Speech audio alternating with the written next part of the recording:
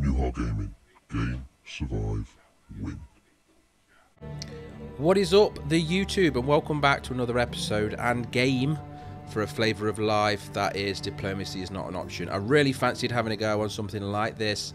There are Billions, I think, is another option as well, but I've tried playing that and I could never quite get into it. This one, so far so good. I'm enjoying it. I like the graphics, I like the gameplay, and it's just a different bit of flavour for the channel for now. The videos that are on there, of course, are going to continue as always. Having a few issues with the Minecraft ones with some rubber banding in the recording. I'm trying to solve that. And then, of course, the 𝐒𝐎𝐍𝐄 not included and the Universe Sim are basically based on the likes and the views and you guys letting me know. This game is very similar. It is sort of a, not a tower defense game, but it is a wave defense game. So we're going on one of the easier options. That I haven't played this yet other than the tutorial. So this will be the first time playing it properly. I would like to push it and go into what I've seen on the screenshots, which is super hard mode, where there is enormous, ridiculous waves of enemies coming in and you have to fight them off. Basically, you've got a town centre castle that you start with, 3 levels of the castle that you can level through, and then you have to build the various buildings around it to in order to progress. Resources, of course, are required, so you need your wood, your stone, and your iron. You also need food, and food is used daily for your citizens and your military. Now, the cool thing about it as well is the way it's set up is that you do build defenses, so you build walls and towers, and you can arm them with archers and various different defensive units. So immediately starting in with a castle and a lighthouse that's showing some land over there. I don't believe that's got any relevance to us, and playing through it so far, I'm pretty sure it hasn't. You can't click on it or anything. It's just showing a bit of the land there. It looks like the enemies for this map are kind of doom, so nightmare mobs. There is our castle. Now, it did say in the tutorial when you put buildings down to try and leave 1 block gap between them at all times so that your units can get to them. I am following that to a point, but obviously, like the same buildings like the houses and stuff, I will connect together, but there will be always a square gap around. First things first, and that is the wood. So we'll get a few of the foresters down. They will indeed cut down those trees and give us the wood. A bit later on then we need to work towards the stone and then the iron. Now, as far as I'm aware, other resources are available, so I'll quickly explain them now. Across the top, looking in from the left-hand side, you have your population, left number, your population, right number, your allowed population. Below that, population growth is how many new people you get per day. Now, of course, if you're at your cap, that number, although will show a number, will not actually happen. Next to that, the blue little figurine there shows how many free workers you've got, free villagers, which means you can build buildings. Every building requires an amount of people. So instead of putting a building down and then workers go to that building, when you build it, they are already assigned. So that is your workers. The next one is your food, and you can see there you have the amount of food, which is the brown line. The red line is how much is being consumed yesterday. Also underneath, you can see it's showing food consumed, and it's 20 food per day. There you then have wood, stone, and iron, all in the same bar. That is your total storage allocation. Currently, that is only my castle. From playing through the game, though, we'll, of course, build storage facilities. That bar will fill up. The wood is obviously like that dark browny reddish colour. The stone is that white limestone colour, and the iron, of course, is grey coloured. So you will see different colour bars appear on there as you go. Second to last there is green gems. Those are soul gems, I believe they're called, and they are for casting spells. There are 4 spells we can cast in this game that we'll come to later on. But in order of unlock, the first one is you spawn some melee military for a short amount of time. The second one is some sort of laser beam that just obliterates everything in its path and is controlled by your mouse. The third is a mass heal, and the final 4th spell you can do is a meteor strike. Lastly, on the bar at the top there, you can see a gold coin and a gold bar. That is literally what it says on the tin. That is gold coins, and they are used for making very OP units and end game building upgrades and changes. The only way to get coins that I'm aware of at the minute is to build a market, which again is sort of castle level 3 area, And in that market you sell resources. So you can sell your food, wood, iron or stone. And that is returned for gold coins. Now, of course, at the time of you watching this video, it's likely that you'll already see how it's going to be played out. I don't know yet how short I can get these. I don't want to sort of miss out on a lot of the gameplay and me fumbling through it for the first time, if I'm honest. So likely this episode will be longer than normal, or actually it'll probably be multiple episodes per battle. Let me know your thoughts. If you like watching this video and like this game and you want to see me playing it, what would you rather me do? One video that is the entirety of it cut down, or sort of 2 or 3 episodes per level, per fight. I mean, endless is what I'm playing at the minute. So the only way this ends is when I die. I don't know when that's going to be. In real life, obviously, I've played at least 2 hours-ish into this one already. So, and I'm not quite there yet. There is no way to complete it. So for an endless one, what are your thoughts? I can do the other sandbox ones, and they're obvious. I'll do sort of 1 campaign or 1 level per episode. That's fine. But for the endless, you just have to let me know what your preference is to watch it. For now, though, I am likely going to do this over a couple of episodes just to give everybody the chance to see exactly what is happening and how I'm doing things. So the stone mines you can only place on those areas there that you can see on the side of the mountains where there is that limestone looking stuff.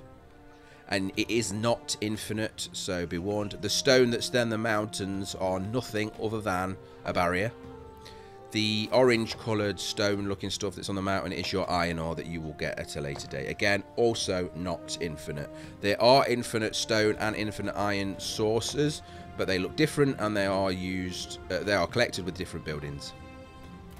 What you saw me chucking down there was some watchtowers. You can put people in all of the towers to defend them, but for the watchtowers I don't use them for that, although you can put 1 person in them. I use them for just uncovering the map and giving me a better idea of what is around me, because from the tutorial what I realized is food is the most difficult thing for me in this game anyway. Having enough food and then having an army that is relevant was very difficult. So to accomplish enough food, I found that I needed a lot of like farms, or berry pickers or fishermen, which are the 3 ways of getting food. And to do so you need a lot of land, especially for the farms. They are huge. So previously I built in the tutorial like a small base like this, and then I chucked a wall around it to protect it. That's not enough at all. You can see over there on the left hand side where the lighthouse is uncovering the land. All of that land there through to where our castle is, we're going to need all of that right at the beginning. So get a small group of soldiers. You start with them, so it shouldn't be too difficult, and a catapult, which is great for starting the fights because usually it can take out 3, 4, 5 at any one time. And then sort of spread out from there and uncover some land so you've got somewhere to extend to. Your villagers are totally defenseless. If they get or go anywhere near the enemy, they will be killed. So you need to send your military in to clear out these areas before you start to expand. Now down here you can actually see I'm keeping an eye because that is a villager heading towards that iron mine. And no, it's not. It is a stone mine. And I want to make sure that they're safe. So you can see I've brought down, because they're not safe, you can see some enemies coming in there. So I've brought down my military and they're going to deal with those for me, making sure that the aggro is not pulled on the villagers and therefore they should survive. As soon as they've got the building up and running, that will start to produce the resource, but they do have to physically carry it back and forth from that building to our storage, which means this entire path will need to be totally safe permanently, or we're just wasting villagers. Lastly, villagers that die and military that die of your faction, of your reign, will need to be dealt with correctly, i.e. buried by grave diggers in a cemetery. They will rot and cause infection and make your people sick should you leave them there. All of the enemy horde that come in, whether they be nightmares, zombies, or just enemy people, they despawn. So don't worry about those. It's just your people you need to worry about. Another watchtower comes up, and as soon as that loads, you can see there, huge amount of area uncovered there. Excellent for starting. Cheap as well, doesn't use much wood, so I would suggest you go in there. You can see there are carts all over the place. that give you free resources, anywhere from sort of 10 to 40 resources. So far I have seen wood, stone, iron and food in those.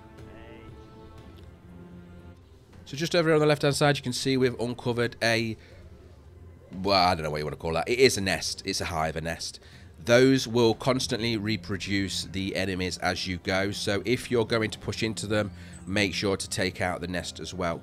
The enemies do have similar stuff to you as well. They will have catapults, they can have catapults. Even these nightmare guys have a catapult option. They also have necromancers that can bring your enemies and their enemies back to life to fight with them. So make sure to take it slowly when you're expanding, making sure that the areas are clear. If there is a nest to get rid of it, then you can expand into that area. For us at the minute now, you can see in the storage at the top, the bar is pretty much full. We have 384 wood and 16 stone. But we are getting a slow increase in the enemies attacking some of our buildings, and that is warranted. That one there that's nearly down is a berry picker. On the bottom right, I forgot to mention this at the beginning, it's quite important, it is in the tutorial though, where you can see the hammers crossed, that is your repair button. Next to it you can see where there's a smaller version and a number 2 on it. That is your auto repair. It's not automatic when you start the game, you have to do it. Right clicking on that will activate it, right clicking will deactivate it. That means that your builders will automatically repair all and every building that requires it. If that is turned off, they will not. The number shows how many buildings are currently waiting in the queue to be repaired, and you can see now it's down to 1, so that means that it's that building up there on the right, which is the one that was just attacked, the berry picker. One thing I have noticed about the catapult, if you use it in a populated area of trees, it's a bit annoying. It will wipe out the trees. It doesn't ignore the environment though. There is no friendly fire, so it won't hurt your own people, but it will wipe out the trees. So if you've got a forestry happening in a nice big forest that you're hoping to rip down, pay attention to where you're fighting, and you don't want to wipe out your trees with all your catapults. Continuing to push forward now on the south part of the base, which technically according to the minimap is well, east, but anyway, so yeah, east. Down is what I'm looking at. You can see there's a lot of enemy doom creature things there, so I'm just pushing a little bit of an army down again with the catapult. We started with crossbowmen, which are actually endgame bowmen, which are quite good, so it's important to keep an eye on those. Trying to get some cool views, but you can't actually see far enough into the distance, so it didn't really work as well as expected. I hoped that the catapult would be in range, but you can see it's not firing, so that means it's not close enough, so we'll try again. All we're doing here is pushing forward to make sure that we have plenty of food. Down there in the trees you can see that we're just heading directly towards. There are a lot of berry bushes in that forest, and you saw it wipe out a load of trees there. It's not the most accurate thing in the world. As you're seeing, that's 2 fires, 2 misses, 100% miss rate. Still 3 fires, 100% miss. 4 fires, 100% miss. 5, and so on. So they're not very accurate. There is a lot of research to do. We'll look at that shortly. But really all I'm doing now is making some space. As soon as you attack them, of course, you aggro the entire group to a point. The catapult's good at taking out a large number at once if it hits. And again, remember that it will not hurt your own people, because that would have flattened them if it did. With the stock of everything full, I'm going to put down more storage. We can see 431, 45 of the... I've got plenty of wood coming in, just struggling for stone at the minute. And really, stone is required for that second level. So the second tier of buildings is wood, and the third tier is iron and or gold coins. I'm just going to turn down the radius there to stop them from getting those bushes, because if the guys go over to pick from those bushes, they will be killed. Now I'm going to put another one down there. There is so many berry bushes around here that I'm going to bring 3 in, and as you can see, we're just going to go and push even further. It's always a good idea to have some melee with your bowmen. Although the bowmen are doing most of the damage, they are very, very squishy and will be annihilated should you leave them. Now, bottom left-hand corner, you can see wave 1 is on its way. You can see where it's coming from and how long until it actually spawns on the map. At that point, we then need to be ready for it. Now, one thing I have noticed, and I'm not got used to it yet because I'm not used to the maps, it's coming from that area, but I don't know exactly where it will be, and it's impertinent, or it's pertinent, because, of course, you want to know where to put all of your units. It's all well and good having a wall going around the entire base and having bowmen on that wall, but only some of them will be able to reach wherever the horde comes in, and the horde will come in one big lump. It won't come in a big wide wave. So you really want everything to be kind of all together, especially your catapults. We can build some towers, and we will do some defensive towers that you can put your guys on as well.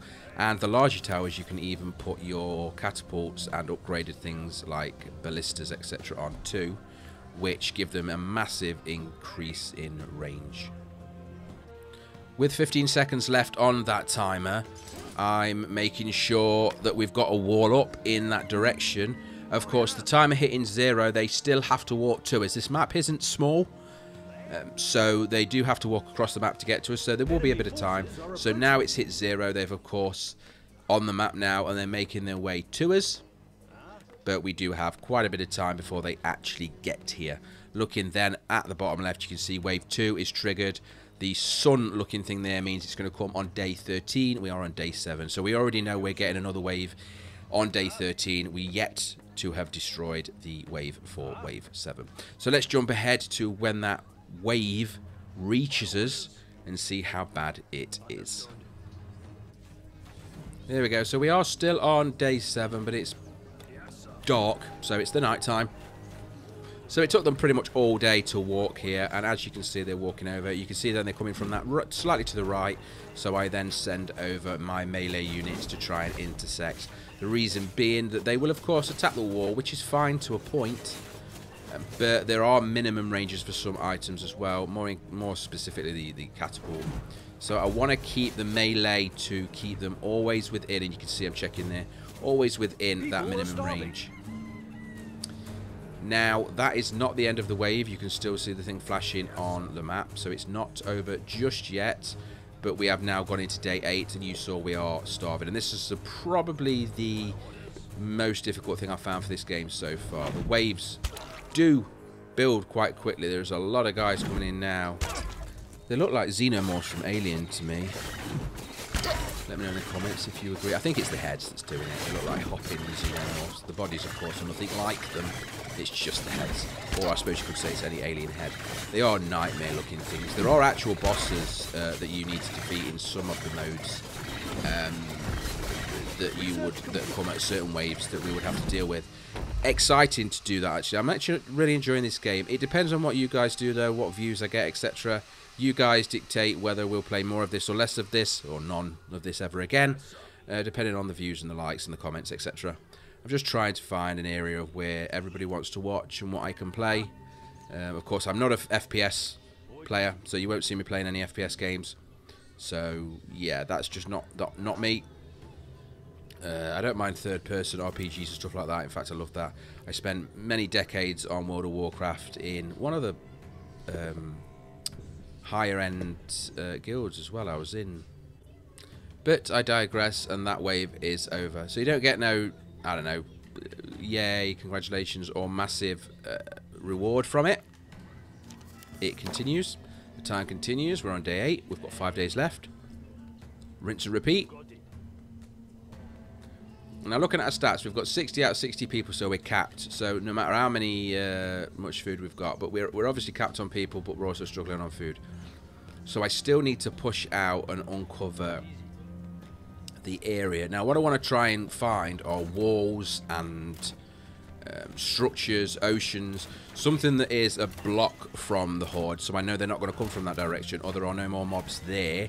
And you can see there is their catapult-ish looking guy. He isn't, though. He's, I believe, a necromancer. And anybody that dies, he can potentially bring back to life. So we need to come in and make sure we concentrate on them. There is a nest as well that we need to concentrate on. So we can select our range and say, please attack that guy first. It does a strange nighttime, daytime transition. It goes really dark for a few seconds. I'm not sure what that's about. It is a little bit annoying, especially for recording, but it's okay. So you can see we took out that first one. There is still another one there, but we're going to take out the nest as well, so it doesn't spawn anything else. We can now finally take out the last remaining Necromancer boss. You can see there on the floor there is a soul gem to collect. That is how you get those. You collect them by defeating, so far, enemy buildings. I've not really seen them come from mobs yet. And I think one just dropped. No, we've only got 6, so that's one more. That's fine. Okay. So we've wiped them out and they can't come back. And you can see there is a bit of water pushing there. That is actually an ocean. So there is an ocean bound here, which is fantastic, because then we can build up to that ocean and we're never going to get attacked from the ocean. I hope. And this way we have a good area of space. So you can see our base is up there in that top left-hand corner, all the way over to that top right-hand corner to top left-hand corner. Yes. We've got all this space, all of these trees in this area. The wall is around. We can upgrade that. We're going to upgrade the storage now because we're still loads of wood coming in, which is good because we want to get those watchtowers in. We want to get those walls in as a basic item. All here you can see there's a lot of stone to collect. So now we've cleared that out, we can get some more stone mines in as soon as we've got the resources for it. And another nest here to push out and destroy. Shouldn't be too difficult. Give us plenty of space as well. I'm going to chuck in some of the melee guys from our first spell. 2 points each, so we've used 2 there, which is 4 points. We now have 2 of the 6 left. Just to speed up this process, really. They only last for a couple of minutes and then disappear. The little blue line you see there is either them despawning or dying, it depends. And as we are looking at almost time, you can see the first wave we got out of the way on that whole left-hand side there has now been cleared out. I'm going to push a little bit up because I want the wall at the top there, you can see, to hopefully go to something as well. And give us all of that room to chuck down a crap ton of fields is what I'm after. Of course, the fields will require level 2 on the castle, but that's not too difficult to do. I think it's 500 stone and 300 or so, 450 wood, something like that. Not too difficult, but you can see this army is doing a great job of wiping out everything that I wanted it to. We'll collect those 3 resources you can see there on the right hand side as well. They both look like food to me. If the guys walk into them, they collect them automatically, but you can't ask them to. Yeah, that's a food. And then another one there as well. We're just going to push this up to the coast in the hopes that we wipe out everything, get a wall in, and then we have a nice secluded area that we can reinforce with walls, eventually into stone walls, and then into very, very heavy stone walls. Some towers about, not defensive towers, just to make sure that nothing's going to surprise me. Again, I don't know if something can spawn from the water. If you do know the answer to that, please do let me know. It might be pertinent to me. And actually, I just did miss a step there. I'm upgrading the buildings, so the log... You can see I can do the level 2 buildings now on the mines as well. So the castle has been upgraded to level 2, which is good. That means we can now upgrade all of the buildings to level 2, as well as the walls to level 2, which are stone. Last tip before I leave you is if you double click on any of the buildings, walls or anything, it will select multiple. You can then click the upgrade button and it will upgrade everything if you have the resources. Of course, if you don't, it won't. And yes, I am eating into the forest there to put houses down, but as you can see, all of this area is now ours, so I am not worried. More watchtowers to make sure that I can see everything. I'm not going into those shadows. I hate that idea. It sounds dangerous. But for now, we are going to leave it here. And you guys tell me what you want to see and if you want to see more of this game. I am really enjoying it, so I'm very happy to do a lot more videos on it. Also, let me know how you want to see it, especially these endless ones, because they're likely to be either very edited or multiple episodes. You tell me, and I'll make it happen. Thank you very much for watching. If you liked the video, please click like. Any comments welcome. As always, until next time, take care. Goodbye.